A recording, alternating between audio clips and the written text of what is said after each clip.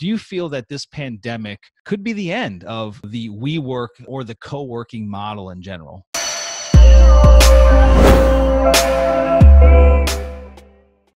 Hey guys, Kevin Bupp here, and I want to welcome you to another episode of the Real Estate Investing for Cash Flow podcast. Our mission is to help you build and maintain massive amounts of cash flow through income-producing real estate investments. Now, our guest for this week's show is serial entrepreneur and founder and CEO of LiquidSpace.com, Mark Gilbreath. Now, Mark, or Skipper, as his employees and teammates refer to him as, is an experienced entrepreneur and one of the leading voices in the sharing economy technology landscape, supporting his vision of sustainable mobile business practices. Now, in his past, Mark was both a successful real estate developer as well as a software industry veteran with 20 plus years of experience at previous companies, including Wiley, Altera, Toolwire, and Venja Ventures. Now, here's what you're going to learn in our conversation with Mark today. You're going to learn how Mark's prior tech and real estate development endeavors, along with the financial crash of 2008, led to the birth of LiquidSpace.com, which is an online marketplace for flexible office rental solutions. You'll learn how Mark went about proving his concept prior to rolling it out at scale. You can learn how the COVID crisis is helping to fuel the evolution from the traditional long-term office lease model to a more flexible workplace solution. We're going to talk about Mark's perspective on the future of WeWork and how this and other co-working models are working to adapt themselves to the post-COVID world. Additionally, Mark and I share our own personal war stories of being early trendsetters in the co-working space long before the likes of WeWork came into the picture, and much, much more. And so, guys, with that, I'm excited to get on to it with Mark here. But before we do, I just have a few quick housekeeping items. First one is we just launched a partnership program with our company called Bring Kevin a Deal. And this is where I will pay you as much as $200,000 for any mobile home park or parking lot opportunity that is referred to me that I end up buying. Now, to learn more about this opportunity working together and to also download my deal acquisition criteria form, you can go to bringkevinadeal.com. Again, that's bringkevinadeal.com. That's also the same place where you will submit a deal that we can hopefully work together on, okay? Moving on here, if you love what we're doing at the Real Estate Investing for Cash Flow podcast, please take a moment to subscribe to the show if you haven't done so already. Additionally, if you feel that this content adds value to you and your business and you haven't left a review, please take a moment to leave a review. These reviews really help us attract awesome guests such as Mark to the show. Lastly here, guys, before we get rolling, just want to remind you of the free 30-minute phone call that I offer each and every week.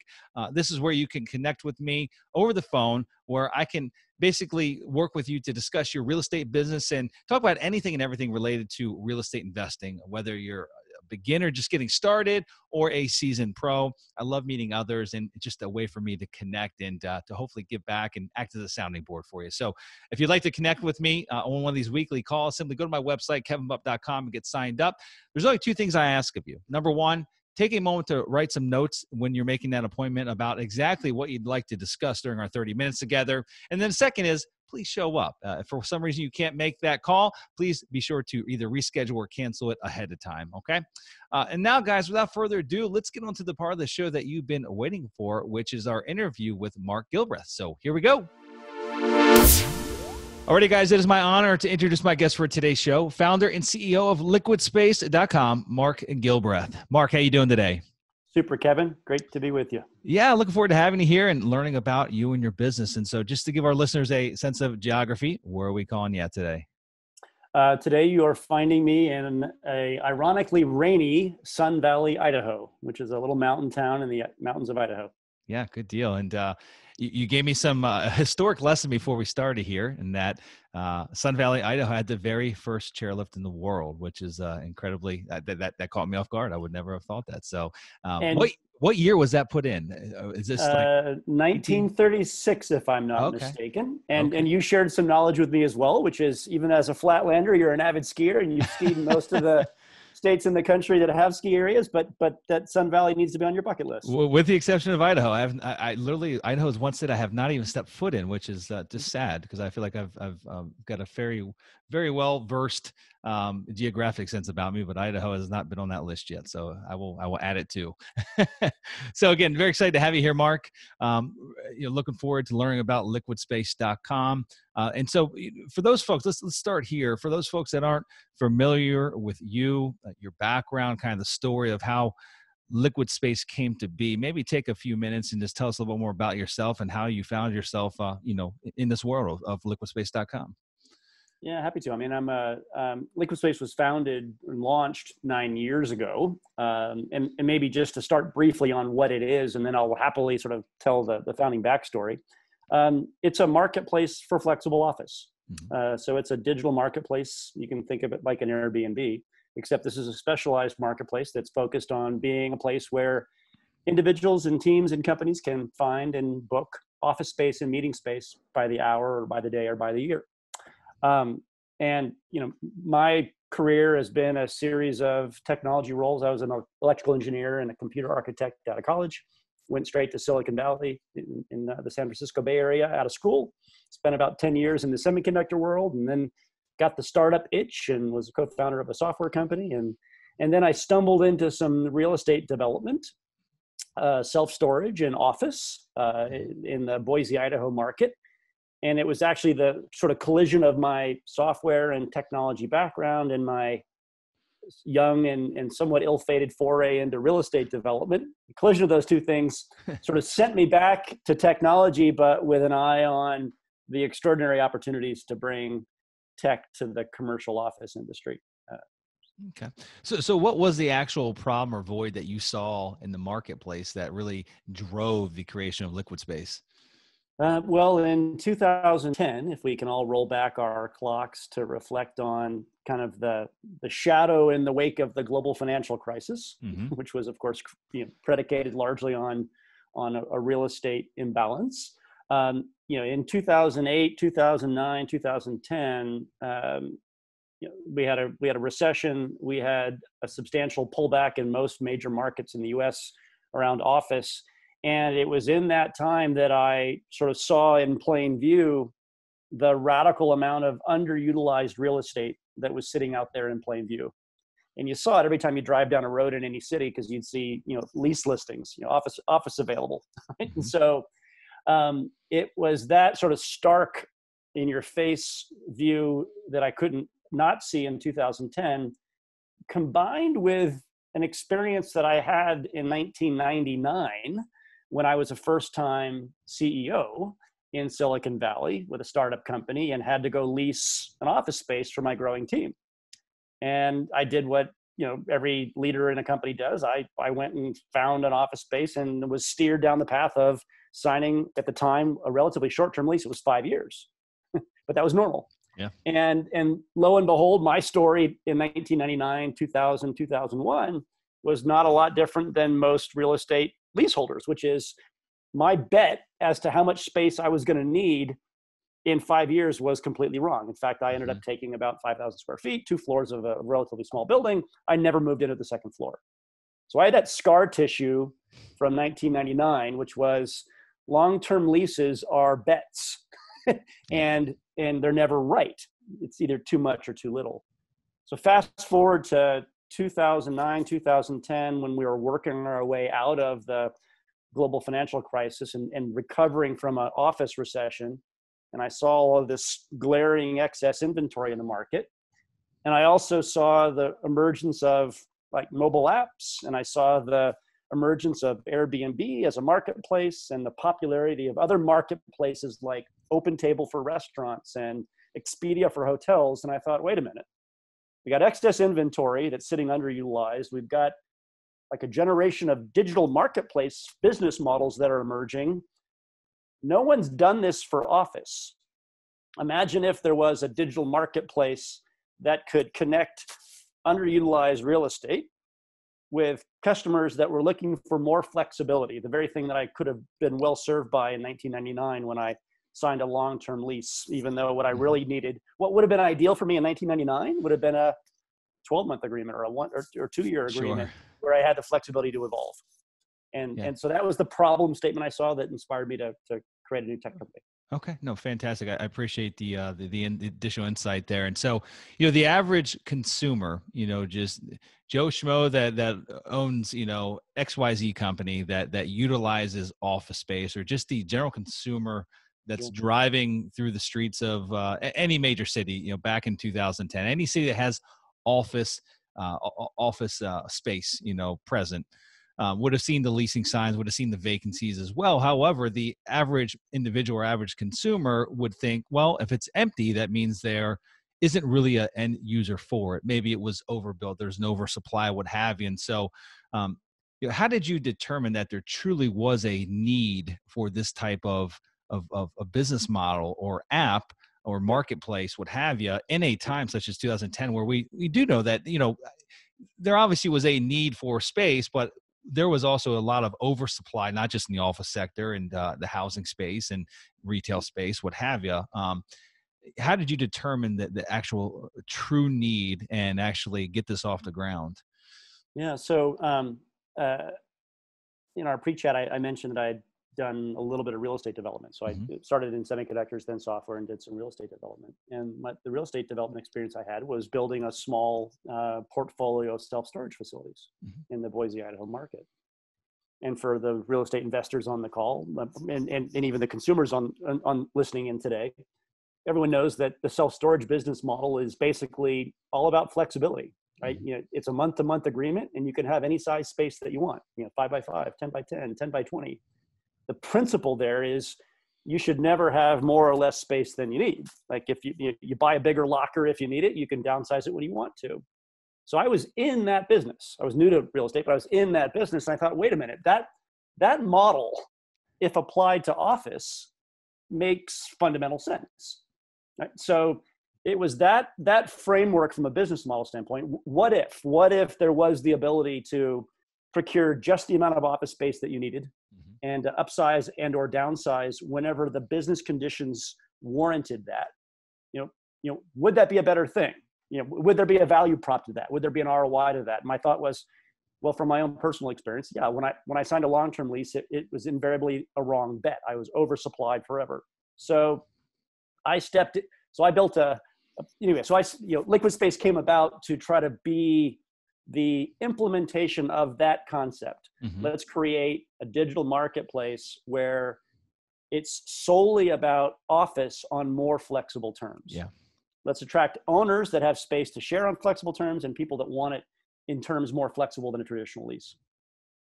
Yeah, no, fantastic. And so, which market did you go to first to prove this concept? Was this Yeah, major we launched. cities, San Yeah, Francisco, or what have you?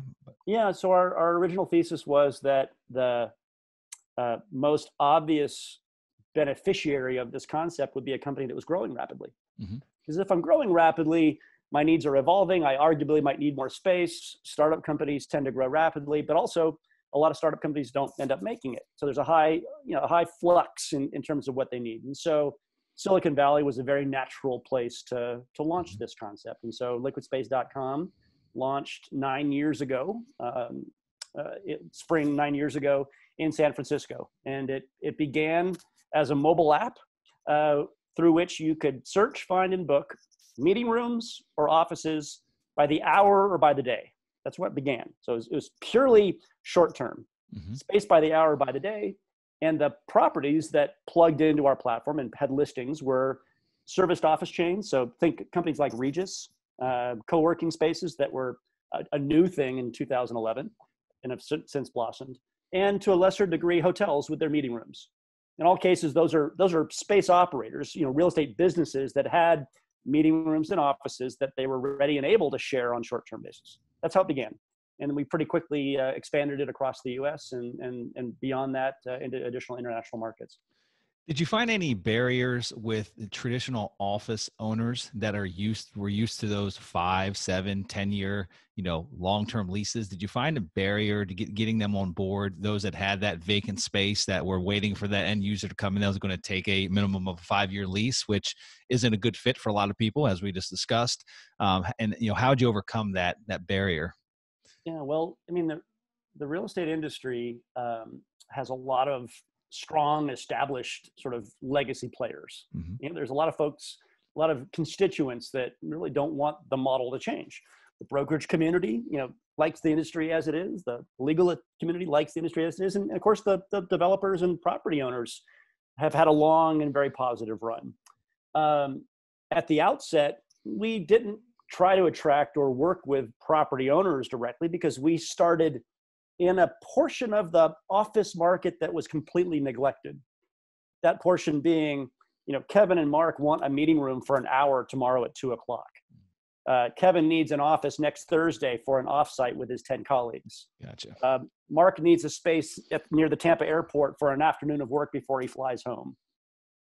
Landlords weren't set up to, nor were they interested, nor are they interested even today in supporting that by the hour, by the day type activity. So we began there. We began there to prove out the concept of a digital marketplace where you could search, find, book, and pay in one complete flow online. Right? So we started at that short end of the market, if you will. Now, about 4 years ago, we expanded Liquid Space to accommodate longer term transactions. Mark and Kevin want a 2-person office for a month. Oracle wants a 30-person office for 2 years. So we moved into transactions where the billable unit might be a month at a time, and where a term transaction could be multiple years. And with that, we started to work directly with landlords. I can show you more about that. Got it. Yeah, no, it's a very interesting model, especially the evolution of it. There was even a part of your website that I saw, maybe it was alt space. I think, correct me if I'm wrong, where you'll even go as far as offering a fully built out office, right? I mean, literally with all the furnishings, what have you, design furnishings, literally ready to move in turnkey. And so let's talk about the evolution of from where it started, which we've kind of covered, but what are the full suite of offerings that Liquid Space provides to the market today?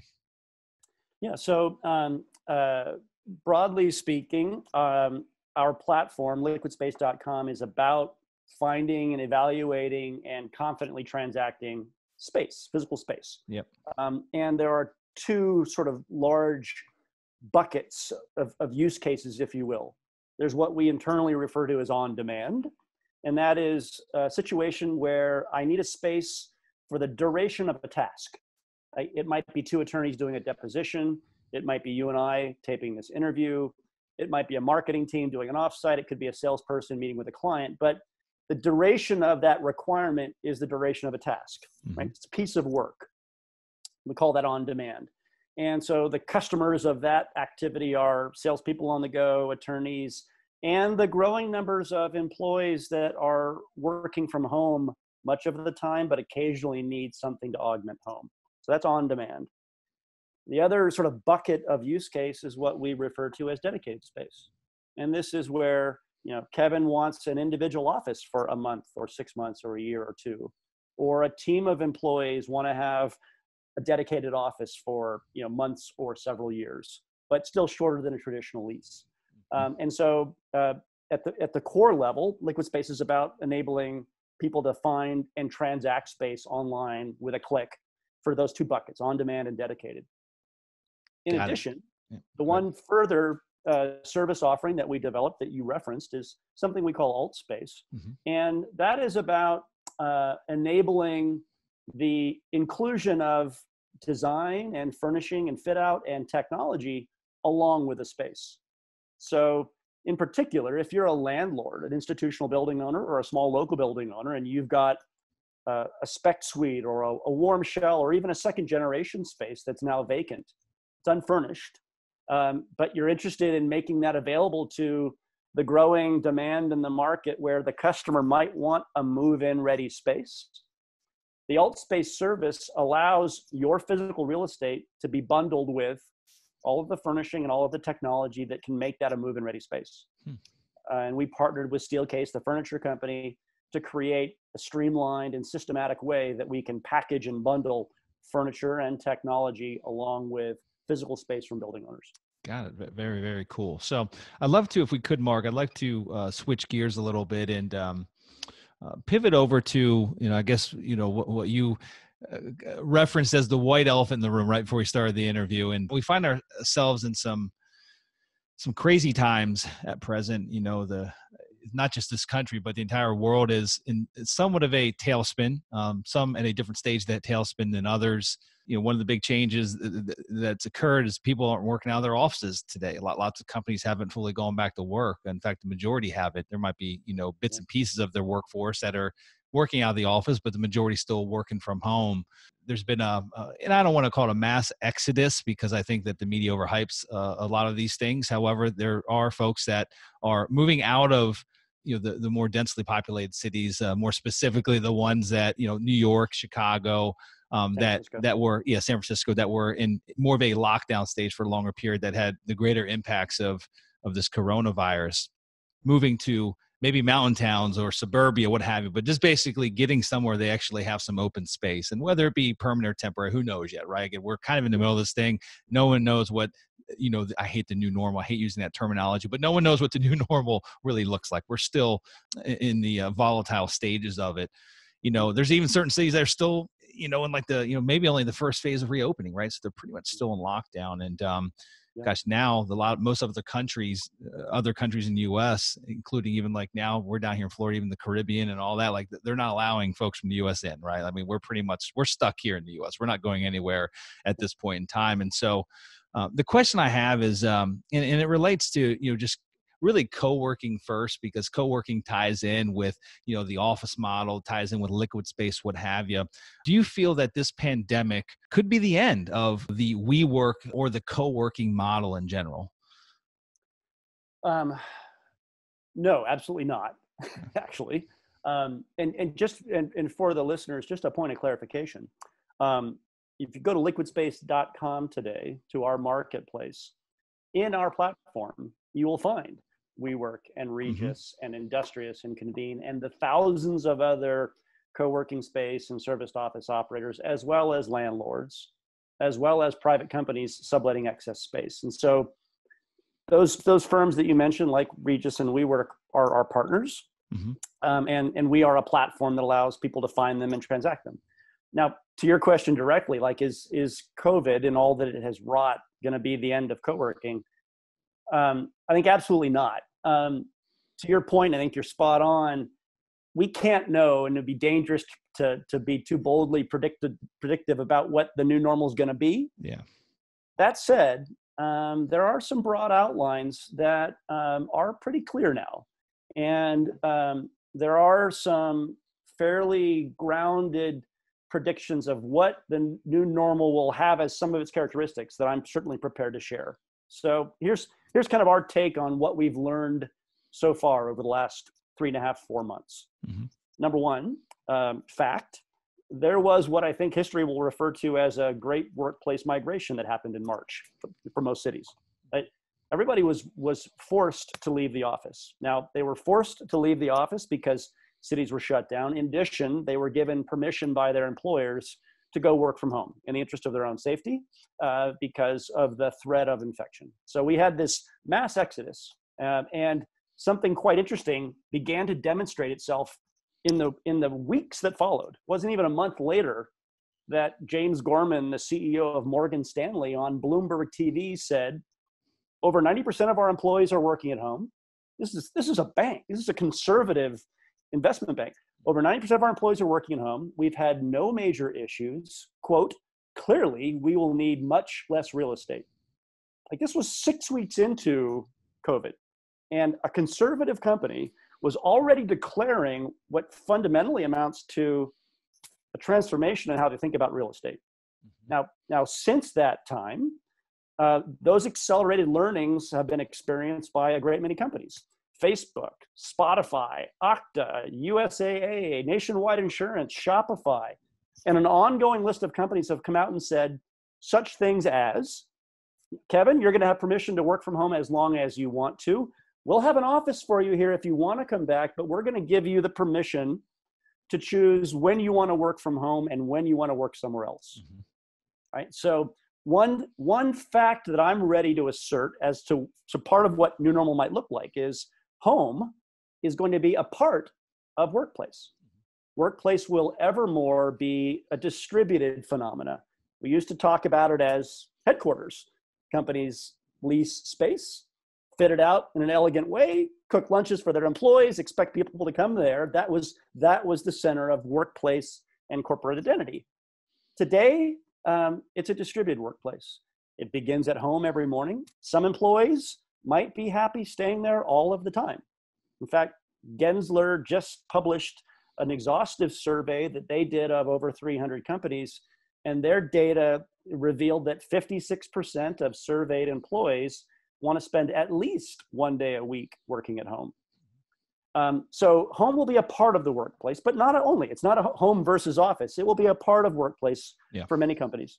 HQ and dedicated office will, of course, be as well, but flexible office in the middle, of which co-working and serviced offices and landlord spec suites are a part, is absolutely going to be in the mix now. So our worldview is that workplace is going to be home plus flex plus traditional, and employees will be distributed across that spectrum.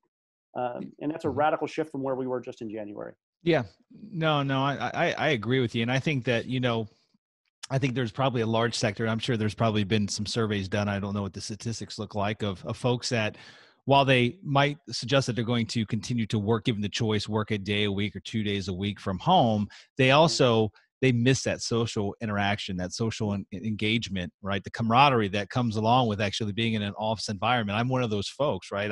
I enjoy being around others, right? I thrive off the energy, and it's really challenging to get that in most home environments. Now, I really enjoy my home office, don't get me wrong, but it becomes especially difficult for those folks that might live in more urban core environments with smaller housing. They don't really have the dedicated office. They're working on their couch. They're working in their kitchen. They might have children running around, what have you. A whole nother slew of challenges that get thrown into the mix. And so the follow-up question would be, what changes do you think need to occur to the co-working model in order for it to adjust then to this new world? Because I think, part of it's going to be folks getting comfortable again, right? Getting comfortable with, being in close quarters, getting comfortable, traveling to and from an office location, being around other individuals, what have you. But what are some of the, maybe it's not specific to liquid space, what have you, just what's the talk like within the industry as a whole of what are the changes that are going to need to occur in order to adapt to make folks comfortable here in the future? Yeah. So, beginning in early March, the safe place to work was home, and we all retreated to home, right? And, in some markets, as soon as late April, people began to venture out, right? And the first order, Maslow's hierarchy of needs, the first order priority was health and safety, right? And so whether me leaving home was to go back to my company's office, or whether it was to work maybe somewhere close to home at a co-working space or a serviced office, in either of those scenarios, health and safety was and remains the number one priority. Mm-hmm. So within that realm, in the co-working world in particular, I've had the privilege of being on the advisory committee for an industry consortium called the Workplace Council, which has developed a playbook for co-working and serviced office operators to ready their environments, to have a health and safety playbook. And in fact, on liquidspace.com, we've added badges to our property partners who have implemented health and safety protocols. Mm-hmm. And the types of things that we're seeing implemented are perhaps straightforward. It's heightened cleaning protocols. It's moving toward more spacing and lower density within those environments. In many cases, it's reformatting the interior environments to be more about private spaces rather than the communal shared environments that some co-working spaces had as their primary design format. Mm-hmm. So, as you can imagine, I'm, here today in July, I'm going to be less comfortable walking into a crowded, dense environment where 50 other individuals from 50 other companies are all mingling around. That's not going to feel safe. I'm not going to choose to do that. On the flip side, the ability to have a space that's private, a controlled room, maybe for me and you to meet, or for me to do an individual day's work that's near home, where I don't have to get on mass transit, that could actually be very appealing, especially on those days when my home environment doesn't work for work. Maybe my spouse is home on Fridays and I need a place to work, or maybe the kids are home from summer school on Tuesdays and Thursdays, or maybe 2 days a week, as you described, Kevin, and I relate to it, maybe a couple days a week, I need to collaborate with other colleagues and team members. either because it's a piece of work that I need their interaction with, or because I need that social interaction myself to feel productive. Yeah. It would be a sad day to see co-working, the model of co-working, go away or be eliminated or be, changed for the worse. And so I'll tell you a little secret, share a secret with you that I didn't tell you before we got on the show here, is I had done a lot of, I travel a bunch and back in the 2008, 9, 10 timeframe, I was introduced to co-working throughout mostly the travels out west. It seemed like it kind of like everything does. It starts out west and migrates its way to the East Coast, right? All the the popular trends, what have you.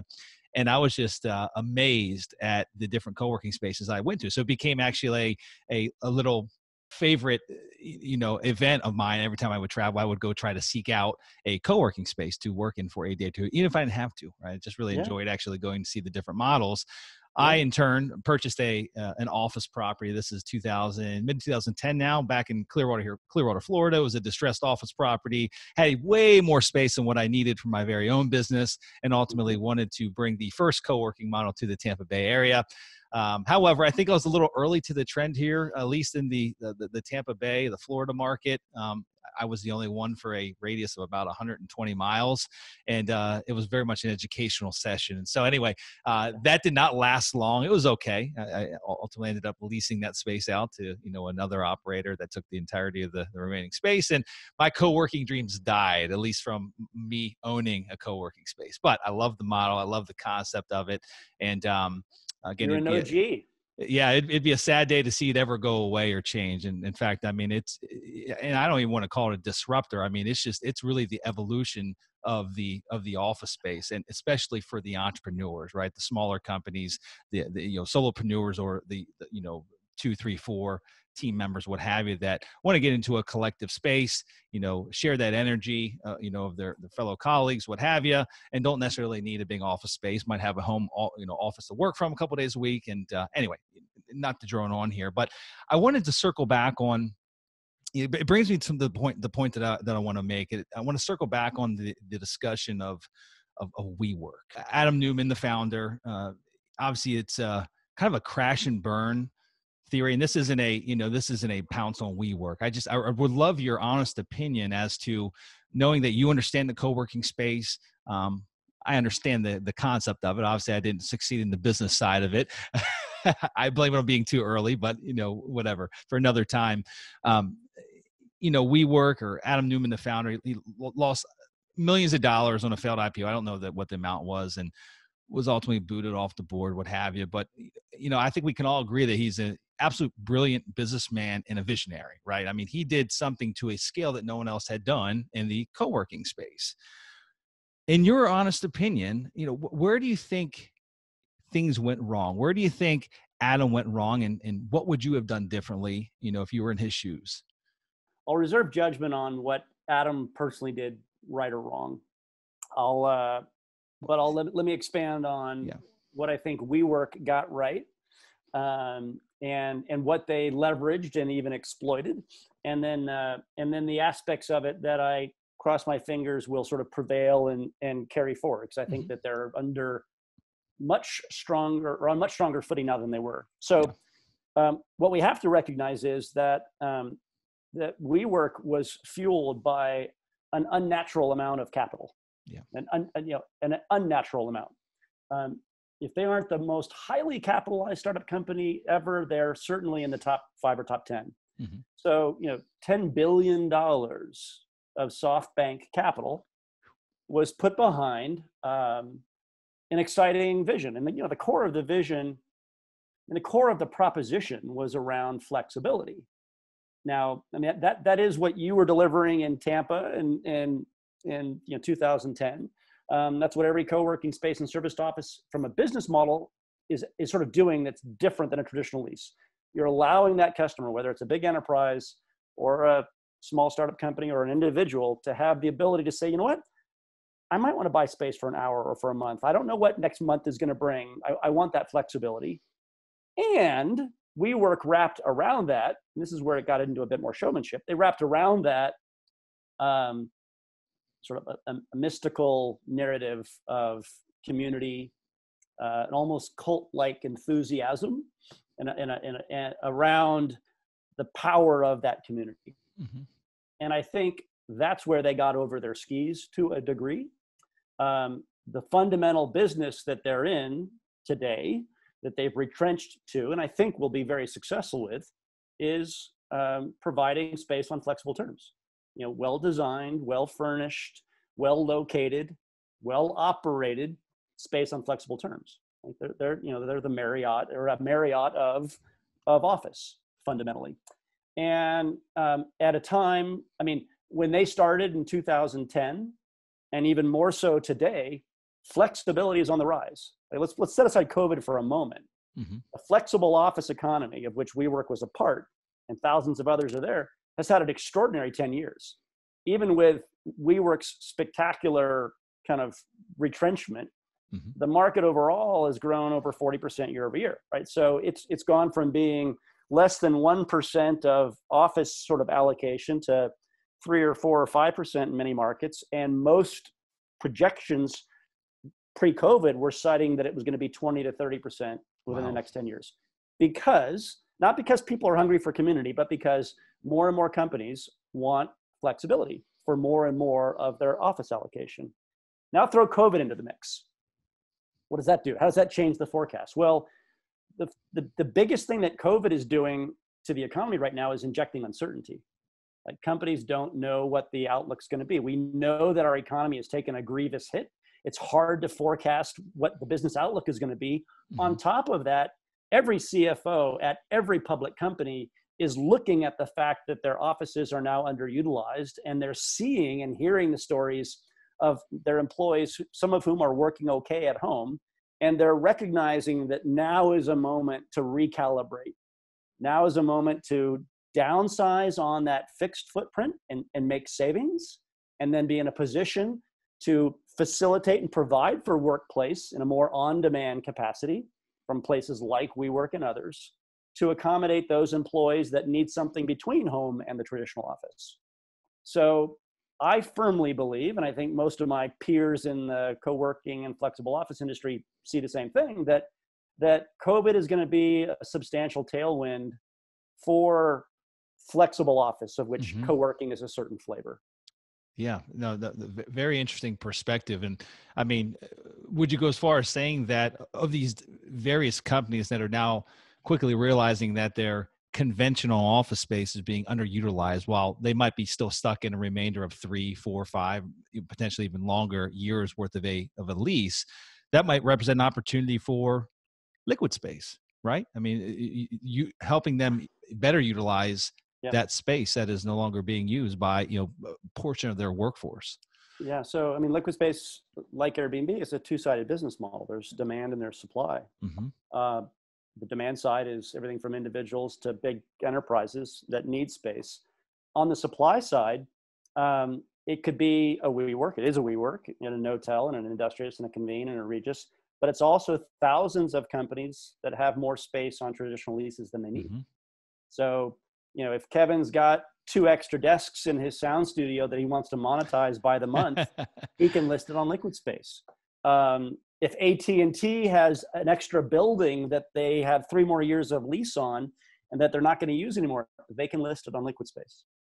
So, companies can actually be users on both sides of the marketplace. They can monetize excess space, and they can procure space where they need it on flexible terms. Yeah, fantastic. I love every bit of it. Are there any other important items that we might have missed, as it relates to liquid space and the services your company provides?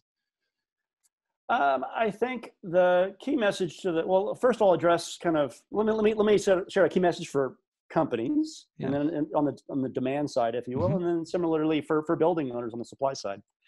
To companies, I think most companies spent March and April and into May just triaging, figuring out, the policies and the protocols to make their employees productive at home. Like, let's get them set up on Zoom. Let's get them firewalls. Mm-hmm. Let's get them notebook computers if they need it. That was triage. Let's then triage our corporate offices to be ready to let them come back and be safe. So let's figure out how many people we can let back in. Let's figure out where we're going to put the hand wash stations and how we're going to get people up and down the elevators safely. They've been triaging all of that. Now they have the time and the space and the need to start to figure out, okay, we're going to be downsizing our corporate offices over time because it's now clear we're not going to need as much of that. How do we start to provide additional space to augment home? How do we provide on-demand space for employees on days when they need something else? How do we provide dedicated team space for groups that want to work close together but don't want to come to the headquarters? And so I guess the message to companies is, this isn't theoretical. There are thousands of spaces out there. You can find them all on a platform. It's called Liquid Space. Like, you can deploy an on-demand distributed workplace tomorrow. It's ready to roll. So that's hopefully the welcome news to companies that are saying, holy heck, what am I going to do to help that employee who's trapped at home that wants something near home? That's that message. On the supply side, I'd like to sort of call out building owners in particular. Most building owners, you're an exception. Most building owners were not as progressive as you were, Kevin, in 2010. They're accustomed to signing long-term leases. Like, for them, they're great at site development, location, hiring brokers, but they're used to tenants that sign long-term leases. They're not used to serving customers on flexible terms. For building owners, the message is there is a rapidly growing demand for space on more flexible terms. If you want to participate in that economy, you need to ready yourself to be able to efficiently do transactions on flexible terms. That means you're not going to be trading a 90-page lease agreement back and forth and redlining it. That's not the way the flexible office economy works. You're going to want a simple standard agreement. It also means that your inventory needs to show up online because that's where people are searching. And so the message to landlords is there's a platform and a tool set that can let you be active in the flexible office economy tomorrow. Fantastic. I've got one follow-up question to that. Is there a service that Liquid Space provides for building owners, for landlords that, for example, I'm looking here where I live. The actual address that I live is Palm Harbor, Florida. So it's just north of Clearwater. And there's a few options in Palm Harbor, not nearly as many options as there are in Tampa, right? Tampa is much more of a major city. For those that might have space available or a building available that could have flexible space, to see what type of demand before listing it, before going through that process, determining through Liquid Space how many folks are actually searching for specific types of space in that given area. Yeah. Is that a service you offer? It's a fantastic question. And yes, it is. In fact, it's built into our platform. So if Kevin owns a building in Palm Harbor, Florida, he can create a listing on Liquid Space. And when he does, as a privilege of having a listing, being part of the supply base, you will immediately start to see what we call demand signals. You'll see people searching in that market. In fact, our platform also, so if somebody comes into Liquid Space and searches in Tampa or and searches in Palm Harbor, you'll have visibility to what they are looking for.